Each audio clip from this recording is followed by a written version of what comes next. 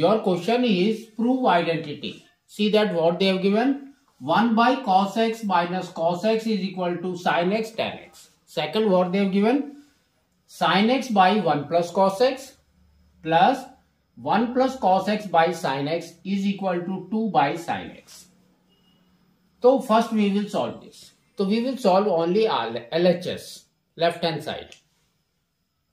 So now here if you see, so this is in P by Q form, this is normal. So we will make this also P by Q form. So now we will take LCM of this. So LCM will be now cos x. So here it will come as 1 minus, here 1 is there, so into cos x. So cos x into cos x is cos square x. So we know one identity. That is what? Sin square x plus cos square x. That is equal to 1. So they have given 1 minus cos square x. That means 1 is here. This will come to right side as minus. So now you will get sin square x. So that only we will write here. So here it will be sin square x by cos x. Sin square x means sin x into sin x. Sin x and into sin x by cos x. Now you can see. So this sin x by cos x will become your tan x. And this is your sin x. So therefore we will get it as sin x and tan x. So this is your LHS and RHS is also same. So LHS is equal to RHS. Comes to your second one.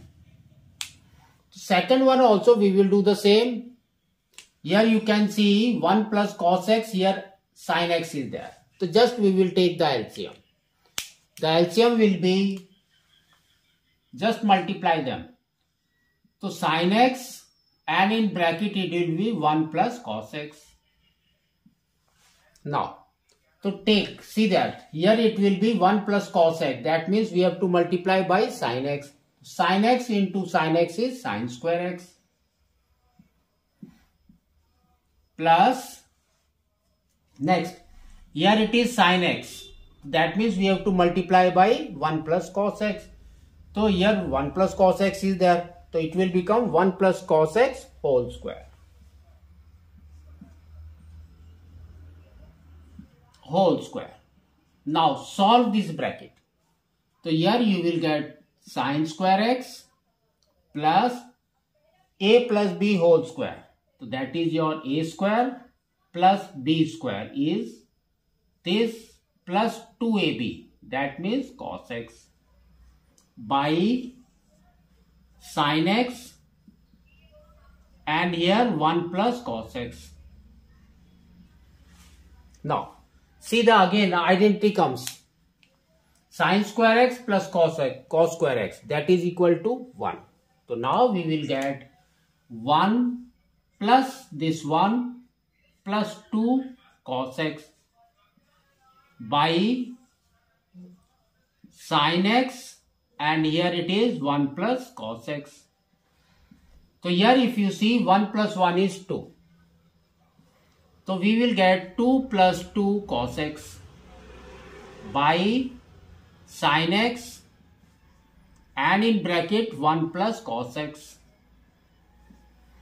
So 2 is common in first two terms. So 2 we will take it as common.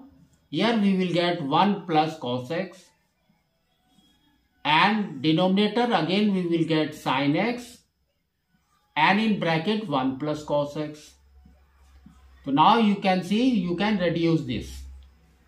So you will get 2 by sin x. So this is your LHS and RHS is also same. So like this we have to prove it.